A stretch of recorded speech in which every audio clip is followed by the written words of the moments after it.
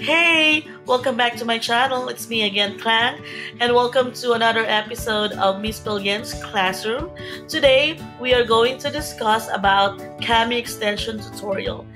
But before that, don't forget to like this video and hit subscribe.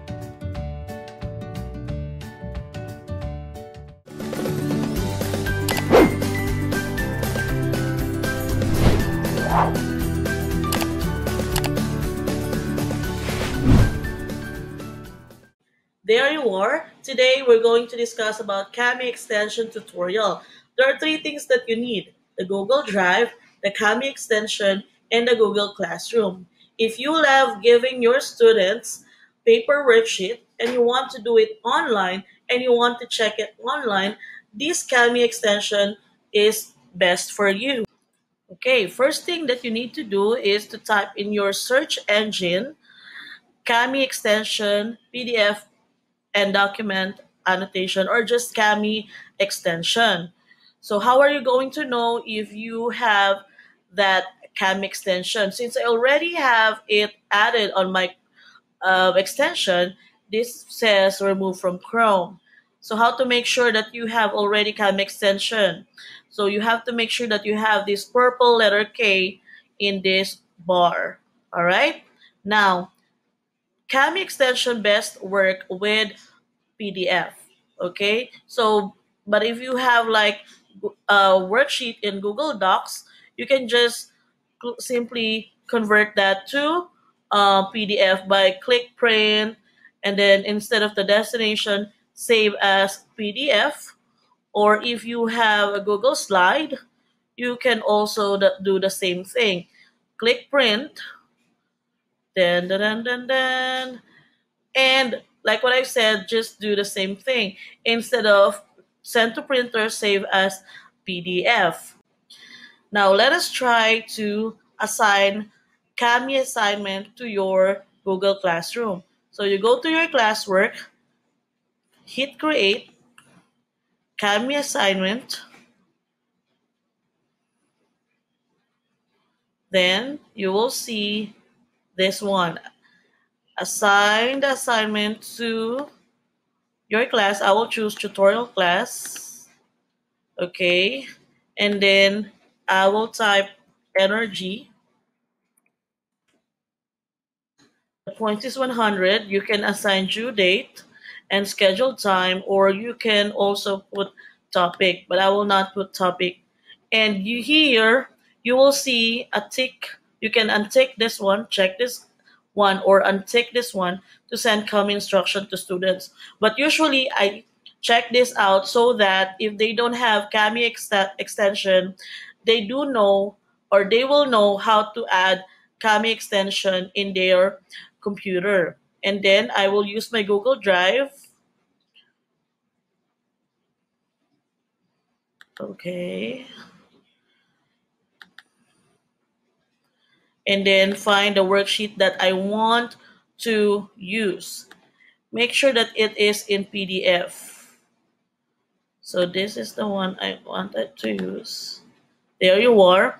And you see here, make a copy for each student. This is recommended for you if you are going to use Kami extension. Why? So that they can answer the worksheet on their own. They have their own copy. Okay?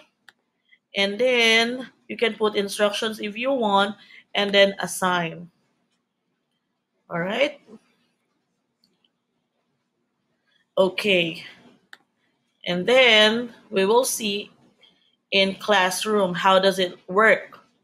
Okay, so if you assign this, remember I checked the Kami instruction here. There you are. So this is the Kami instruction on how to add the extension to their Chrome.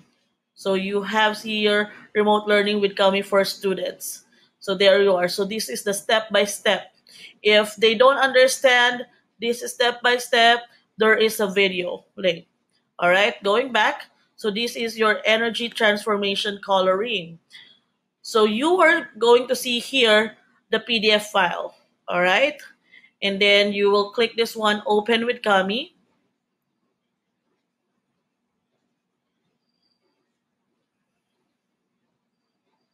Okay, so this is how Kami looks like. Okay, so what are the features of Kami? So first, let's see this one on the side. So you can click this select. You can choose this one, select, or hand tool, or select annotation. Okay, and then you have dictionary. You have text to speech. So meaning you can also they can also click this one to read the page, stop, and change the voice and change the speed. Also mark up, so they can also highlight. So say for example, I will choose this pink. They can choose different colors, highlight this one, something like that, or I put underline, or um, make this one box. Oops, there you are, or just highlight text like that. There you are. And also you can put comments. Wait, let me remove that. Okay, so you can also put comment, text comment. So say for example, this one, let's say, very good. Let's say you are a student, okay? I mean the teacher. And then you can also put voice comments. You can record yourself like that. And you can also video yourself, and also screen capture. Also, we have text box in here. You can leave a note for the student. Okay, let's say this one. Okay, good job.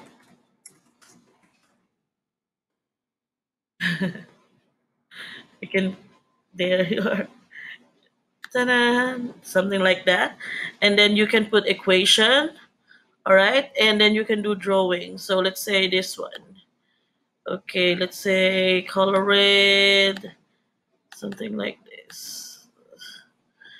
You can put change the stroke, something like that. And you can put add shapes, something like that. And then you have here eraser, and then you can put image, all right, and then you can put signature also. So what the teacher can do is the student can do also. So the student will see the same thing. Okay, so let you are like sharing in one document, teacher and the student. And also it automatically saves to your Google Drive. That's the best part. And you can also download it, all right, and you can print it. So there you are, guys. I hope you learned something today, and I hope it will be helpful for you. Thank you. Don't forget to hit like and subscribe. Bye.